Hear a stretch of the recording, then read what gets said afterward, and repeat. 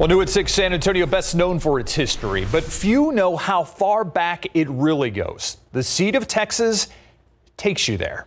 Phases 1 and 2 of the interactive project are posted on its website right now, from prehistoric times to the arrival of the railroad in the late 1870s. And there's more to come.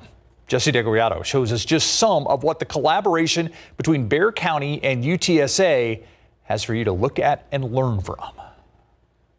Long before San Antonio became the major city that it is, and certainly before the Spaniards arrived who built the missions 300 years ago, the seed of Texas, an interactive exploration of Bexar County history, goes back 12,000 years. So far back, the project itself is broken up into different stages of its history, with depictions of what happened then.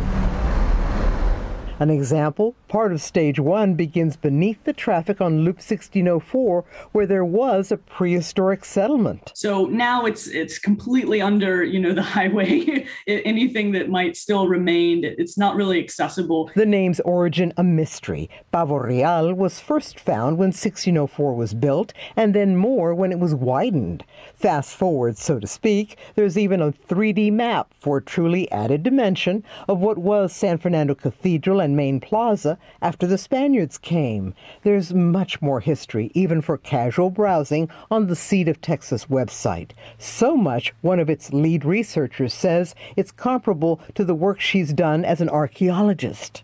I find them both really deep and rich and interesting histories. They just haven't gotten the modern cachet that, Greece and Rome necessarily have. History for anyone that's just a click away. Jesse DeGoiato, KSAT 12 News.